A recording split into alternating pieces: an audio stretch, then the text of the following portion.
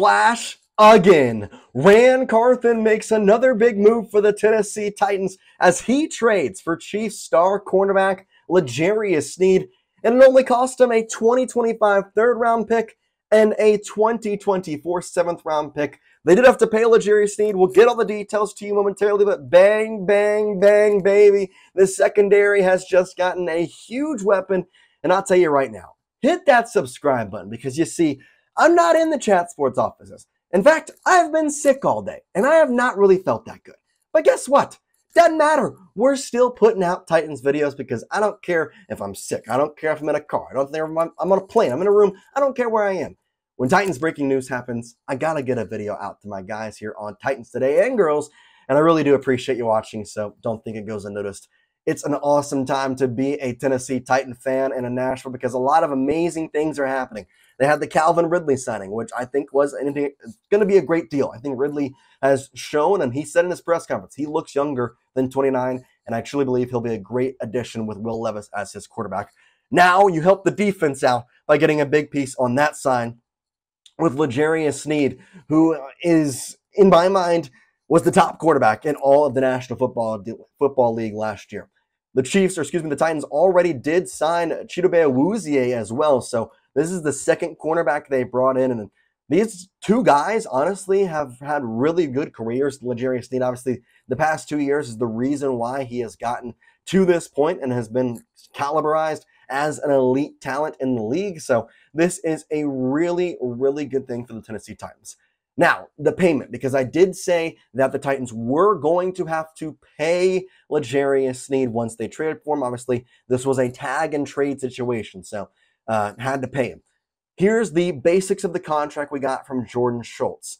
It's $19 million average annual per year, over 4 years.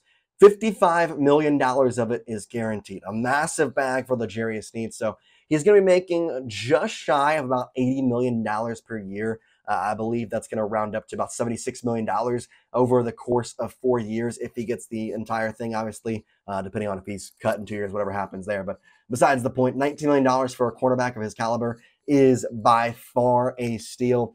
And I really like this move from Carthan because it shows once again he's not sitting on his hands. He knows that this team was not what Titans fans wanted, expected at all last year.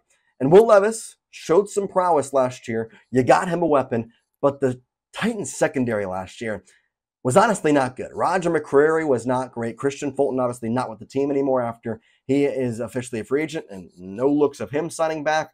Well, Carthan has made some moves. Chidobe Awuzie, one cornerback brought in. Kenneth Murray, like a linebacker to help out after the Azeez Al-Shaair signing to Houston. And now you get L'Jarius Sneed, who to me is the biggest move of this offseason, right next to Calvin Ridley. I think it really borders right there.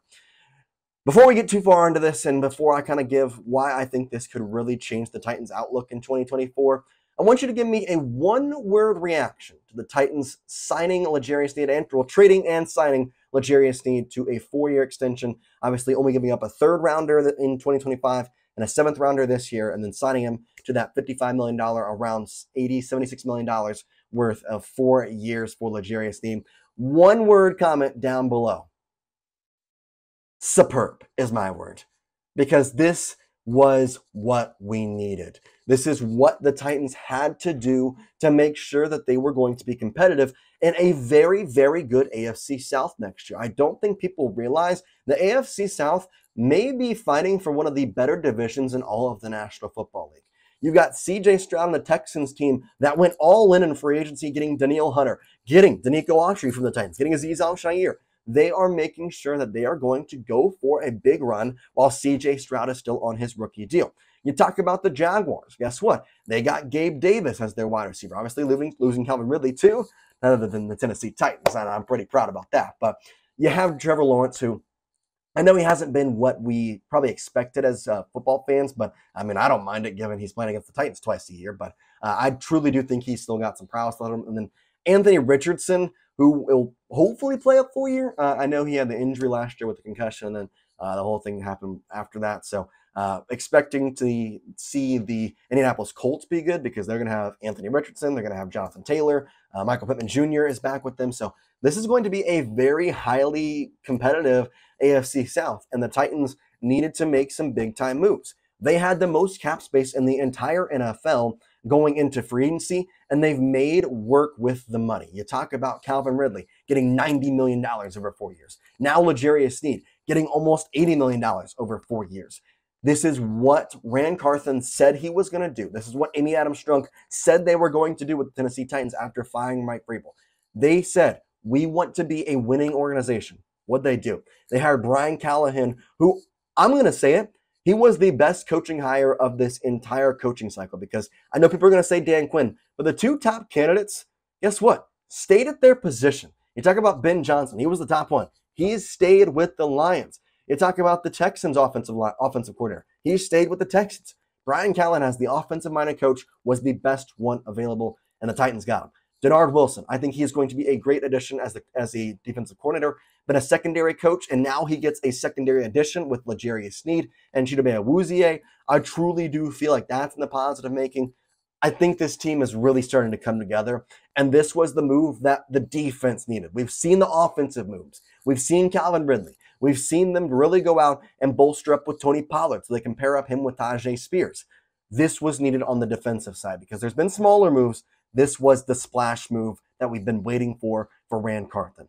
And now you're going to get Joe Alt probably as the first pick in round 7. But I do have the question, because I know there's rumors floating around, and I know that it's honestly a question now because of the couple signings they've had. Say Joe Alt is off the board at pick number 7. Are the Titans going to trade back? Would you trade back? Well, let me know down in the comment section. Are you trading back the 7th overall pick to potentially the Vikings?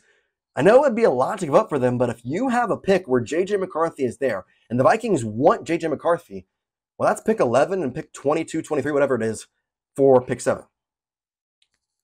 That would be nice. I mean, I'd also take pick 11 in round 2 and then the Vikings round 2 pick. I would really take that. You get an extra round 2 pick and another first round pick right there. So I wouldn't mind that. I think that I have to wait and see what happens. But what would you be willing to give up?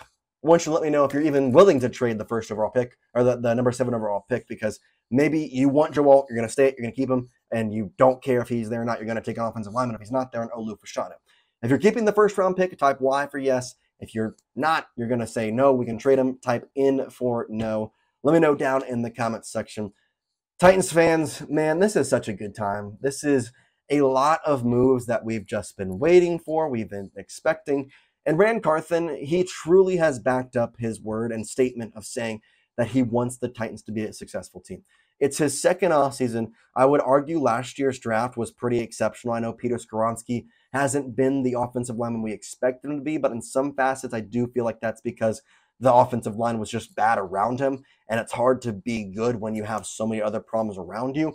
But you talk about the other parts of that draft that were, I think, overall really big hits. Tyjae Spears, one of them. I think he was a great addition, and I truly do feel like Ran Carthan has this team going in the right direction going forward, and this was a big move. Trading for L'Jarius Sneed, once again, the details, a 3rd round pick in 2025 and a 7th round pick this year going to Kansas City. In return, L'Jarius Sneed coming to Tennessee, Nashville, where he will get $55 million guaranteed in a 4-year contract.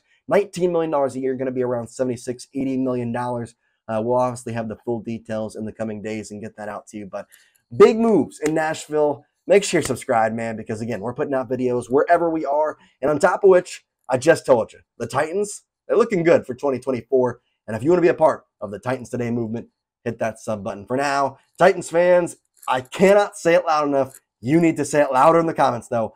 Tighten up and peace out, man.